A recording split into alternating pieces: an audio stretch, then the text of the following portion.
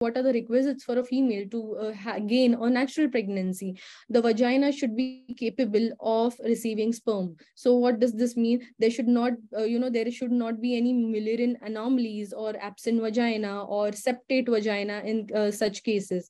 Normal cervical mucus to allow sperm passage.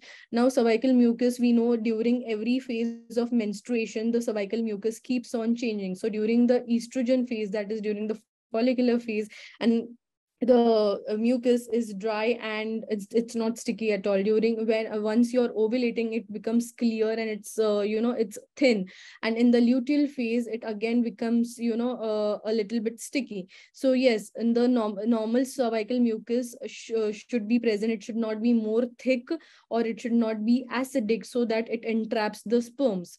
Ovulatory cycles, a female has to have regular menstrual cycles with the evidence of ovulation. Patent fallopian tubes yani both the fallopian tubes should be open. You can test it via medium of HSG, that is hysterosalpingography, or SIS, that is saline infusion sonosalpingography.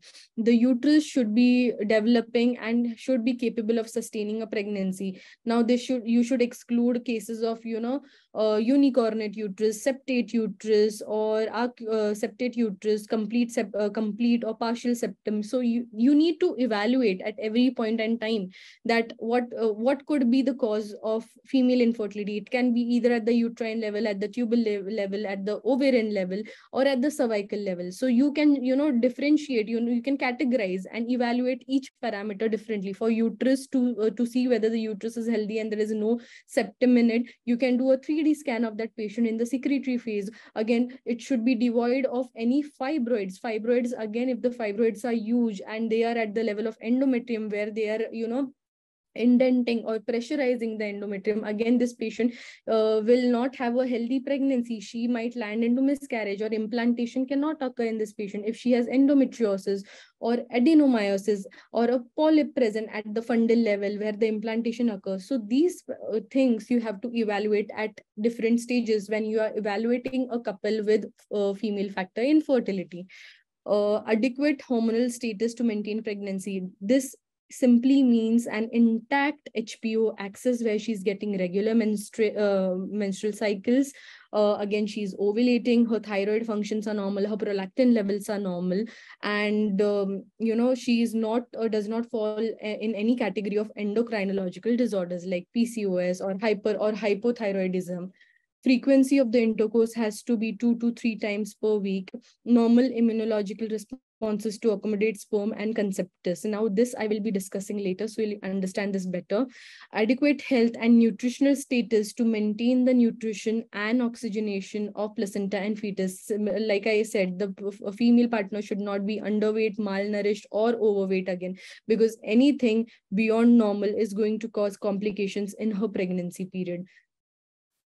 So what are the general factors affecting fertility? Smoking. If the mother is if the female who's trying to conceive or in the preconceptional period, if she's smoking or having has a high alcohol intake or recurrent alcohol intake, poor sleeping habits, increased caffeine intake. A caffeine intake of 250 milligram is recommended if you're trying to conceive or planning for a pregnancy. Occupational hazards, if she's working as a lab technician in a radiological lab, or exposure in an occupation like mining or any other occupation where there is high risk of exposure to plastics, phthalates, leads, and pesticides, which can again have a disastrous effect on her ovarian reserve.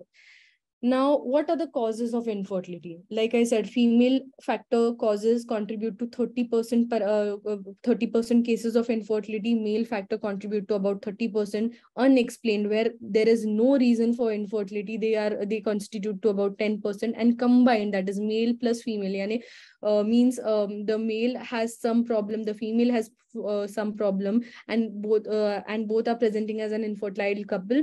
So such combined causes are 30% of the cases. So in female factor, we are going to focus on female factor today. So the female factor, like I said, you can categorize it as at the level of the ovaries. Now, what at the level of the ovaries? Ovulatory dysfunction, as in whether she's an ovarian failure, premature ovarian failure, or she has PCOS, where the ovulation, where she's having an ovulatory cycle, as in the ovulation is not occurring, or she has endometriosis, where the quality of the oocyte gets decreases, the quality of the oocyte gets affected. Immunological factors, where there are ovarian antibodies against the ovary itself. Autoimmune factors, where the patient is suffering from autoimmune diseases, and she has to be put on chemotherapeutic agents or immunosuppressive agents, due to which is going to have a deleterious effect on her ovaries.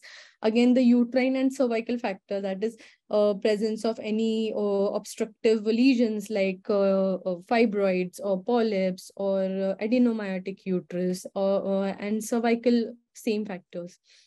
So what is the basic workup for infertility? You have to evaluate both partners. See, in gynecology, when a female comes to you, you take female partner's history. You are not bothered about the male partner. But when it comes to infertility, you have to conduct a history-taking session with both the male partner and the female partner. So you have to consult both the partners while taking the history. It has to be a detailed history. Physical examination of both the partners is important. Now, female partners of physical examination, why it's important to check the cervix, to check the vagina, whether there is any local causes or locals, whether there's cervical erosion or septum in the vagina, again, or any other sources of infection. Again, in male partners, you have to evaluate the size of the testes, whether there is vas differences present or not, whether there is any infections, epididymitis, or hydrocele is present, hernia is present. So these things can be evaluated by physical examination of both the partners.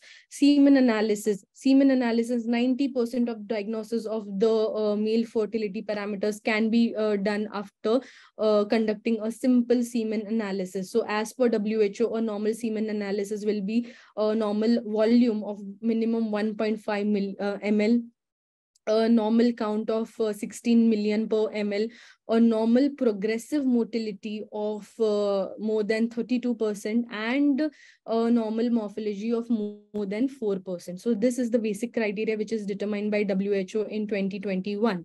The evaluation of ovulation. Now, how will you evaluate whether the female is ovulating or not? You can ask her to check her basal body temperature, or you can ask her to use LH kits, or also known as ovulation kits, or the calendar method, where she takes an average of the last 6 menstrual cycles, and then the last 14 days are constant. So if the average of the cycle is 28 days, then she's ovulating somewhere around the 14th day. So then you can advise that patient to have intercourse after 10th day of her periods, from 10th day of her periods till 18th day of her periods, on alternate days. This way you can time her intercourse.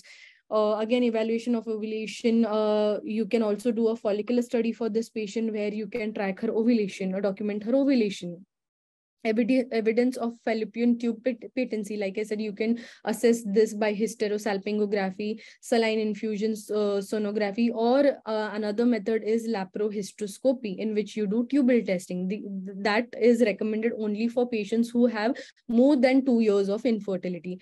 Postcoital test, which is not actually routinely performed now by any of the clinician. It was very initially performed, but it has no valid, most of the studies have found it invalid.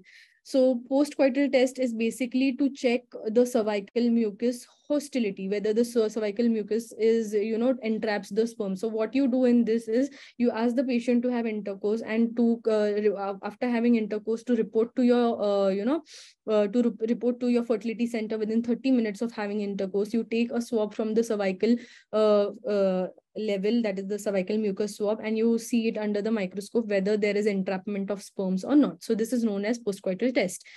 Couples should be counseled about the probable causes of infertility after a detailed history. The tests and procedures to make a confirmatory diagnosis on the basis of the history you have taken should be advised. And on basis of your diagnosis, you have to plan a treatment. Individualized treatment has to be offered to that couple. Also, the couple's interview has to be conducted together as well as separately, to obtain some confidential information. So what does this mean?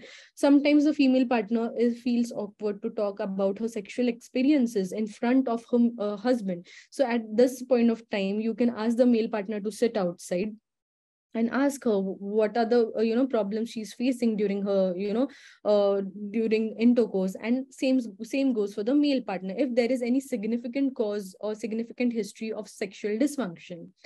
What are the common causes of female infertility? Pelvic causes like endometriosis or adhesions. Now, endometriosis is, we all know, it is the uterine lining implants itself to the, to the other pelvic organs. Like it can be present on the bladder, in the ovaries, on the tubes, or any other pelvic or the bladder.